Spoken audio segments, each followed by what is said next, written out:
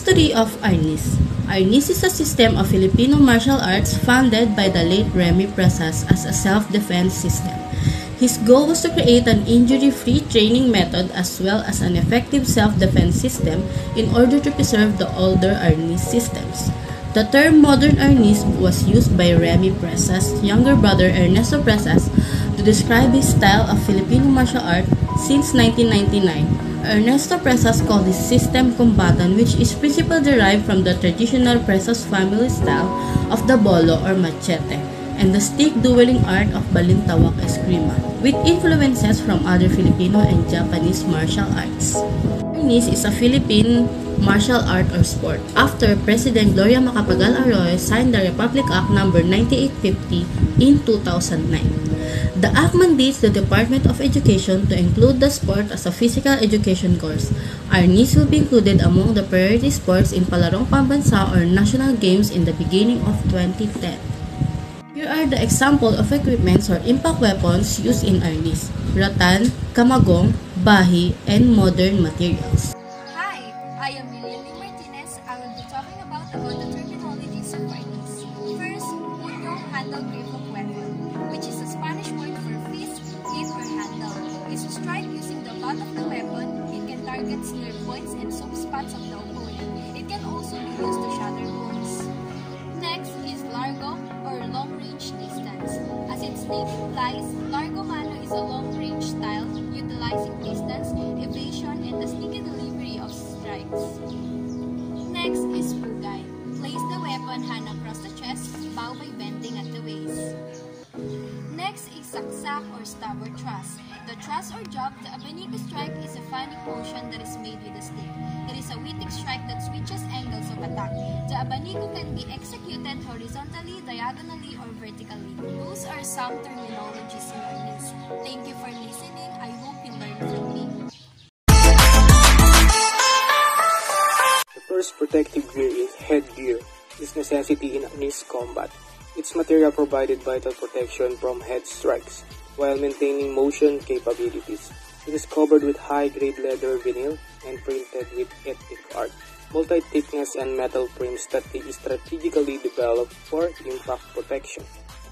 The next protective gear is body armor. It is designed to provide thorough upper body protection while allowing mobility and protection. The armor is composed of hard plastic and vinyl for lightness and increased comfort and impact absorption. Lower panels extended to increase protective coverage. The next protective gear is leg guard. Provide complementary protection to the other Arnis battle gear. They were designed not only protection but also comfort and practicality. The guards can be used to protect both thigh and shin area. The next protective gear is groin. As padding for the lower abdomen and a special contoured groin cuff to provide complete protection to the groin area. The male groin guard is kept in place by dual velcro strap, which ensure comfort and easy in wearing. The last protective gear is hand gloves. Serve as protection from strikes as the stick is held in hand. Its design and structure further ensure that a stable grip is maintained. Open palm design for easy grip and finger flexibility. Thick rubberized protection and hard plastic for impact of absorption.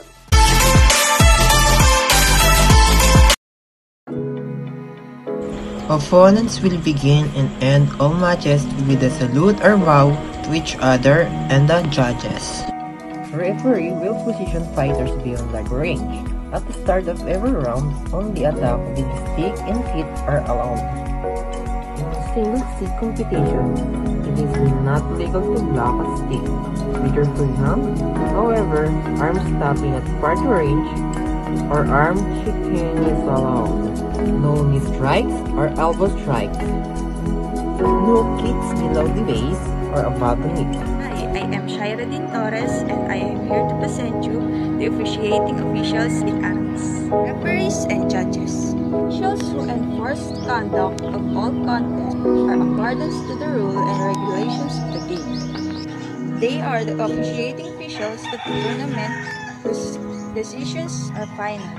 Tournament director, the administrator and chairperson to ensure proper implementation of all procedures. Macho. Arrange the matches prior to the tournament and arrange matches between players during tournament. Flag officials. Officials who declare the violation of the performers by raising the corresponding flags. Screen committee includes the tournament official and the physician as members. Thank you, and I hope you learned something from this video. 5 basic fundamental skills in Arnis. Ready. Stand straight, holding the Arnis in the front of the body. Salute. Place the weapon across the chest and bow.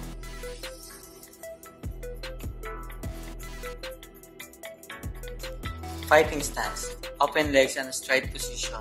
Both knees slightly bent.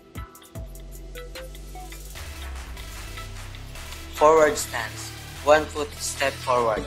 Back leg keep straight. Rear foot held at 45-degree angle. Keep the front knee bent.